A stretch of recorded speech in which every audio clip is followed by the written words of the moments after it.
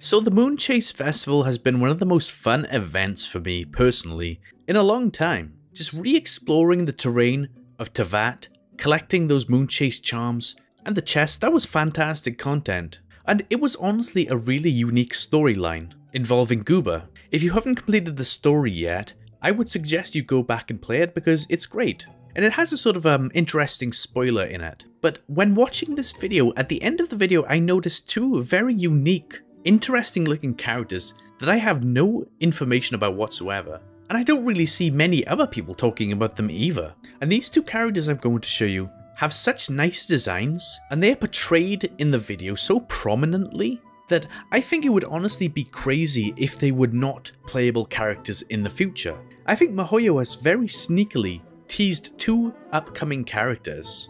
I don't know when these characters might be released, because they seem to both be from Liyue, or related to Liyue, and it might be crazy to release more Liyue characters right now after when we're, still in Inazuma. But let's look at them. The first character shows up in the story teaser Flavors of the World. Around 2 minutes and 49 seconds in, you can see her right in the middle of the screen, striking this pose. And her design personally looks incredible. You can tell straight away she's an Adeptus. But other than that, we have no information about this character at all.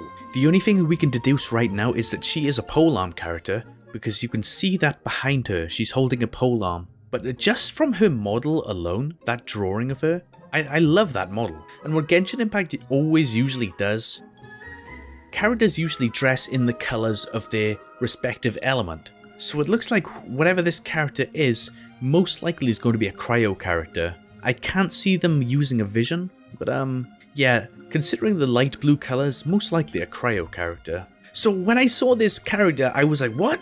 Why is nobody else talking about this character? She looks awesome. So I went everywhere looking for as much information as I could. Hardly anybody's talking about her. But I did find some interesting information, and if this is true, it's like such a sneaky hint from Mihoyo. So at the end of the Gooba event, we meet up with Madame Ping, and she talks about the cleansing bell. Here's what she says. You've come to borrow the cleansing bell, yes? Apart from that, I don't have anything of value that you youngsters might want. But it was not originally mine either. That trinket, the cleansing bell, used to belong to a friend of mine. I was a vain beauty when I was young, and I would pester him for that bell all the time. And there we go.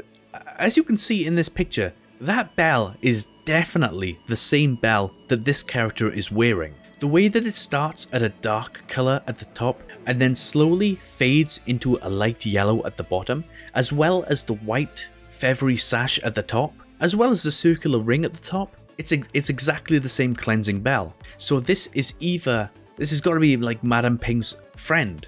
Well, I mean, some people are saying, oh, maybe it's Madame Ping in the past. Well, maybe. Adeptuses have a very long lifespan. But you know what's kind of funny? If Adeptuses can change their form, right? Couldn't Madame Ping just change her form back to this youthful appearance? Or, I don't know, maybe she just doesn't want to look like that anymore?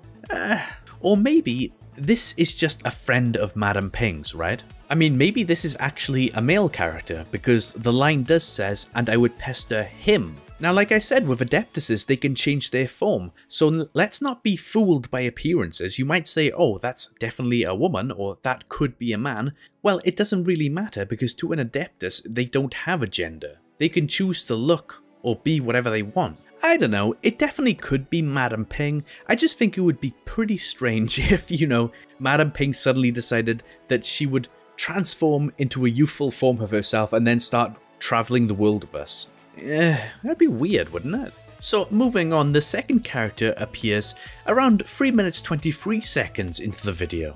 You can see her in the background, but she still stands out quite a lot. And she has that distinct personality. I mean, you can tell who's going to be a playable character in this game, because they always stand out and are more visually dynamic and distinct than other NPCs. I mean, that's just obvious. So if you told me this character that's so well designed and cool looking is not going to be a playable character, I would definitely have my doubts. This one, unfortunately, is so far zoomed out, you could hardly make any details about them at all. Judging purely from the colour, I guess the purple signifies that they could be an Electro character. Yeah, but this time we have absolutely no details at all to go off with this one. At least with that previous character, we could sort of see that they were a polearm character, and they had some relation to Madame Ping. With this one, it's nothing. She's just purple, she's wearing a dress. What more can you really say? You can't see a weapon, but what would I hope that she would use? I think perhaps a new sword character would be interesting to see.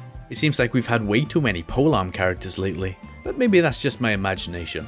And anyway, we have to remember that just because she's sort of dressed up in purple doesn't mean she will be Electro. Not every character follows this rule. So what do you guys think about these two characters? Well, first of all, do you think they are actually going to be new playable characters? I would honestly bet my money on that, simply because of how well designed they both are. If not, why don't you think that? And another thing, what do you think they'll be? Do you think they'll be 5 stars or 4 stars? I sort of get the feeling that maybe the blue one, the cryo looking character, will be a 5 star, and maybe this Electro looking character will be a 4 star, but that's just my guess.